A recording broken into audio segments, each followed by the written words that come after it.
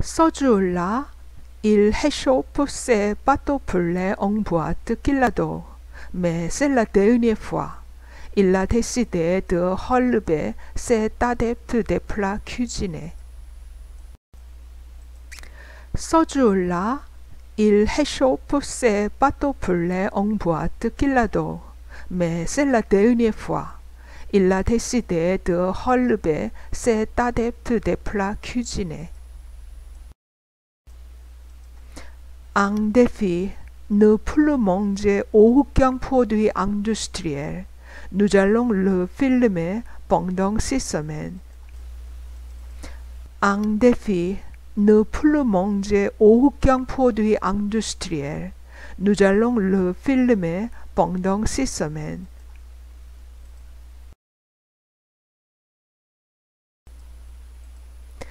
Maïs des tonnes de grains vont être craqués ici. L'amidon de maïs permet aux chips d'être plus croustillantes. Et c'est utile aussi pour allonger la durée de conservation des produits. Maïs des tonnes de grains vont être craqués ici. L'amidon de maïs permet aux chips d'être plus croustillantes. Et c'est utile aussi pour allonger la durée de conservation des produits. Résultat du cracking du maïs. C'est ce qu'on appelle du sirop de maïs. Le sirop est fabriqué à partir d'un amidon, un transformé qui est liquide transparent. On l'utilise pour des sodas et toutes sortes de produits comme certains bonbons, etc. En revanche, il semble beaucoup plus mal à l'aise sur la transformation du maïs, cette fois au glucose, fructose, le sirop ultra sucré qui inquiète. Résultat du cracking du maïs. C'est ce qu'on appelle du sirop de maïs. Le sirop est fabriqué à partir d'un amidon, un transformé qui est liquide transparent. On l'utilise pour des sodas et toutes sortes de produits comme certains bonbons, etc. En revanche, il semble beaucoup plus mal à l'aise sur la transformation du maïs, cette fois au glucose, fructose, le sirop ultra sucré qui inquiète.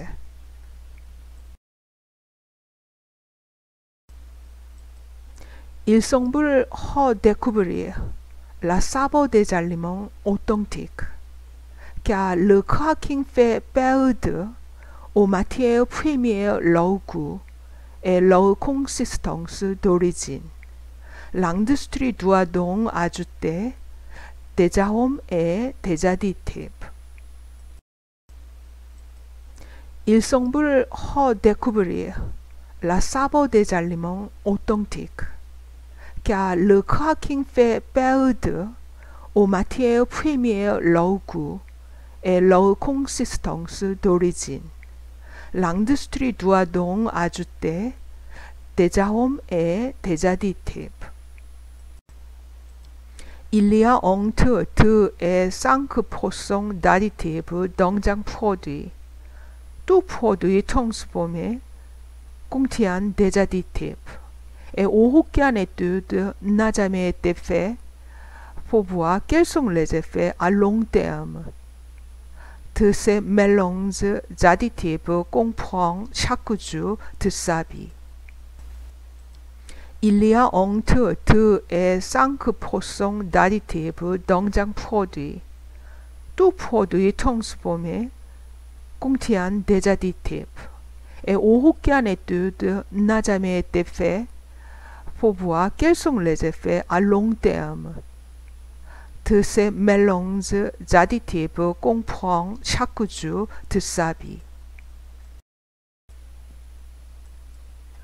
Plus de 10 000 substances aromatisantes sont en effet autorisées en l'Union européenne.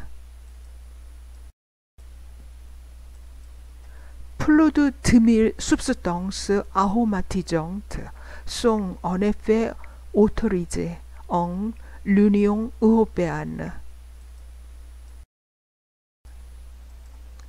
Il a totalement arrêté les aliments ultra transformés pendant 6 semaines. Il a perdu 10 kilos. Le poids diminue. Ça fait plaisir.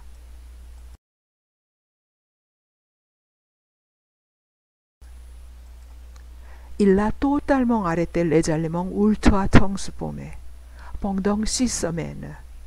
Il a perdu 10 kilos.